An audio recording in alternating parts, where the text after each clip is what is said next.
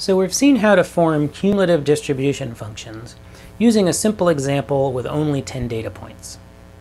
And we've also seen, again using this example, that cumulative distribution functions and rank frequency plots are one and the same. In this video, we'll look at a more realistic data set, a much larger data set, and see what the cumulative distribution function looks like for it. So we'll go back to the example of word frequencies from Moby Dick.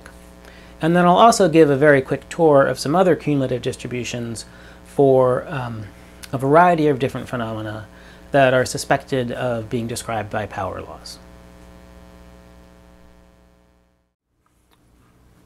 So recall that previously we've looked at the word frequencies for words in Moby Dick.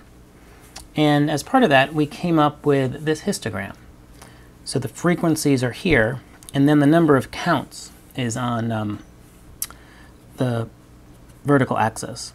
And so what this means is that there are around 7,500 words that appear once.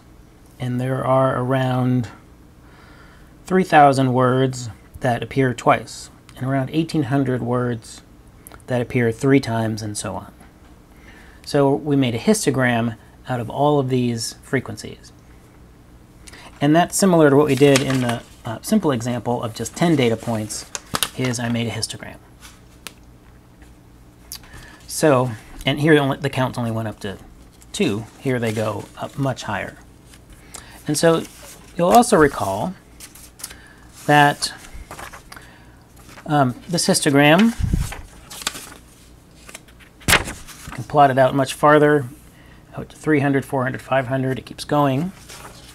And we can make a log-log plot of this. And we saw linear behavior over a pretty wide range, and this led us to suspect that the word frequency is distributed according to a power law. So now let's see what this data would look like if we did a cumulative distribution function. So I have one of those here. So here's the cumulative distribution function for word frequencies in Moby Dick. So it's the same data that was in this plot, just plotted differently. So recall, I plot now for the cumulative distribution function, I plot rank against frequency. So there are 18,000 or so different words, and the smallest frequency is 1, and so that's this point here around 18,000. So rank frequency plots, as we've seen, can never increase. They can be level or decrease. And that's what we're seeing here. I also asserted in the last videos that if a histogram, a probability, is a power law, we'll expect the cumulative distribution function to also be a power law. And that means we'll expect it to look linear on a log-log plot. So let me do that. Here is same data as this, but now plotted on a log-log scale. And we can see that this is looking pretty linear. It's not perfectly linear. There is a little bit of curvature to it. But certainly over a pretty wide region, this is nice and linear.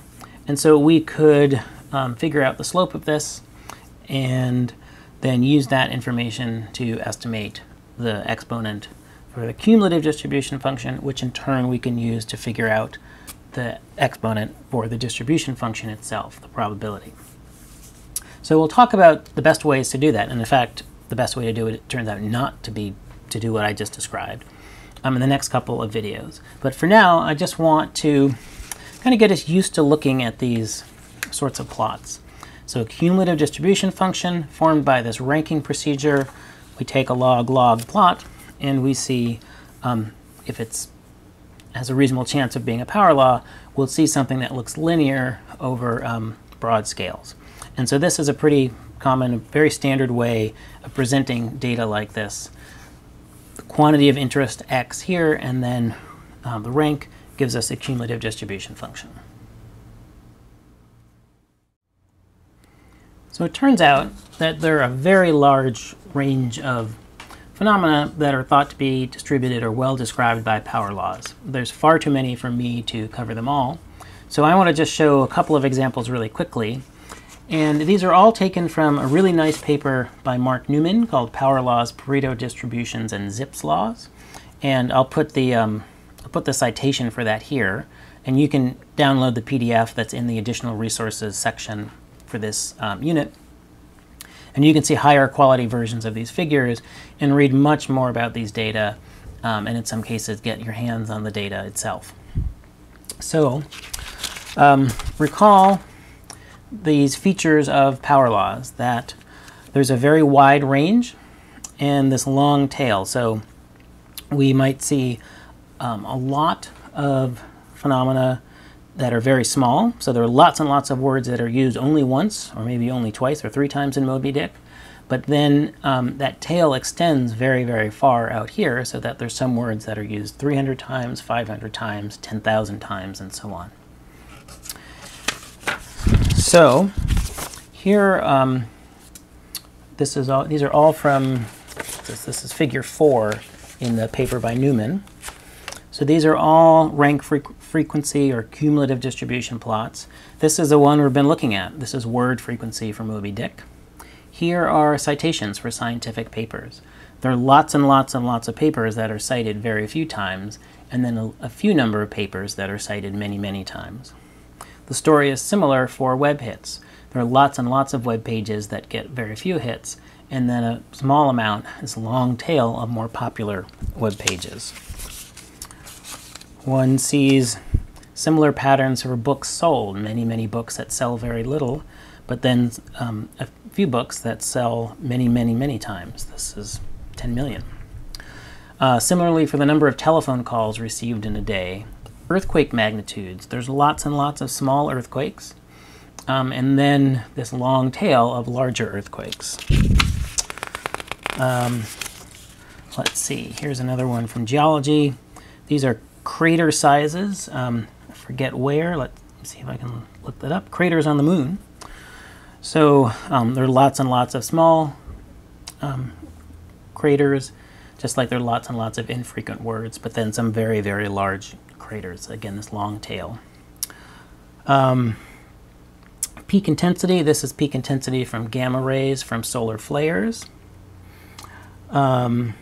This is also intensity, but not of gamma rays, but of wars.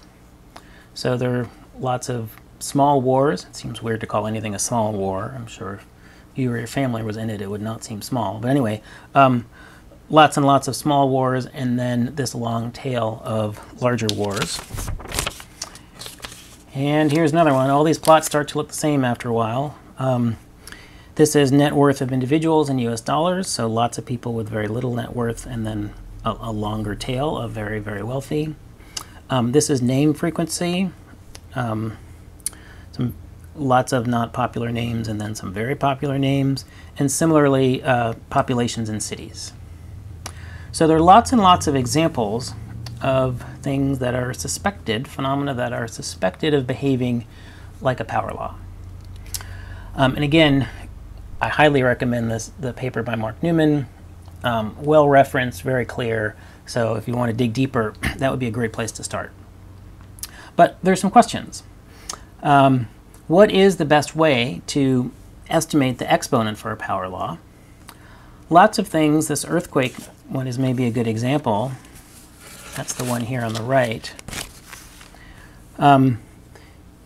It seems nice and linear here, but there's some region where it's not linear. So maybe we'd like to know, well, where does the power law behavior begin? Where is a linear region? How would we determine that without just kind of like making sort of a hunch or a guess? And are there other alternatives? Maybe these are reasonably well described by power laws, but there's something else that describes them even better. So in the next set of videos, we'll start looking at some of those more subtle and difficult issues in statistics and inference.